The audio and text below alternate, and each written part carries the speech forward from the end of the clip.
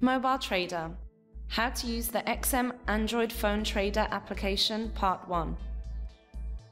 In this video, we are going to demonstrate the complete set of steps to use the XM Android trader application on your Android smartphone. After you log into the MT4 XM Trader platform, you will see the MT4 Mobile Trader interface. The MT4 Android interface consists of 5 main window tabs: Quotes, Chart, Trade, History, and News.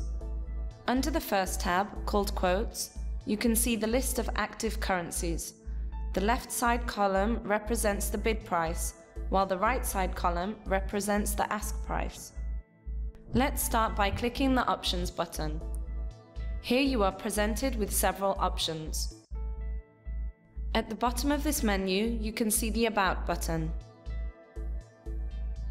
After this comes the Journal button, which lets you monitor all activities and actions taken, such as trades, login, and deposits.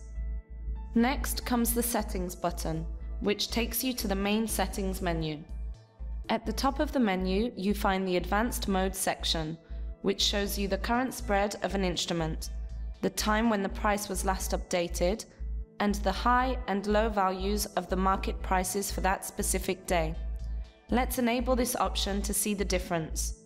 Click on the Quotes tab to go back to the main Quotes section, where you can see that this option has been applied. Another method to access this option is by pressing and holding down on an instrument. For example, Australian dollar versus Canadian dollar, which makes a new mini action window pop up. From here you can easily toggle between simple and advanced mode. The next button from the Options menu is Messages. By clicking here, you can access all your incoming messages. The Accounts button takes you to the Login Options window. The plus symbol on the top right side of the window takes you to the Login Main Options screen. Clicking the Symbols button takes you to the Symbols Display Order window screen, which displays a list of the current chosen instruments. Here you can either add or remove specific instruments from your main symbols list.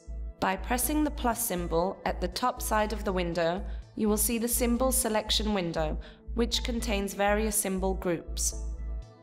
By clicking any of these groups, you can view the contents of that specific group.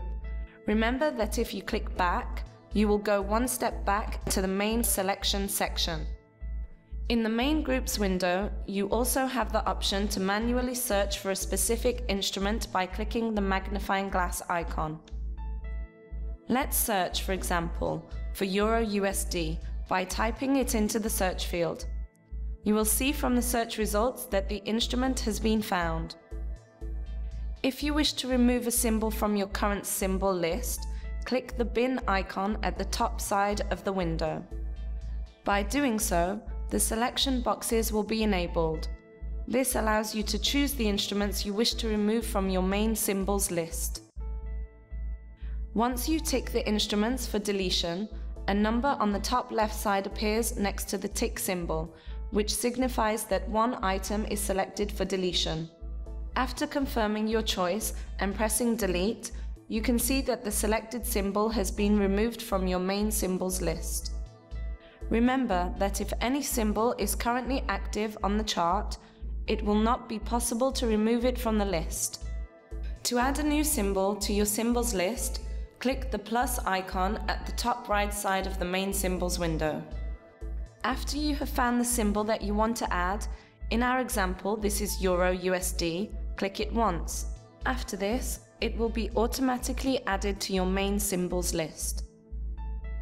Clicking back, you will be redirected to the Main Quotes tab. Here you can see that the instrument previously removed is no longer available, and that the instrument that you have just added appears on the main symbols list.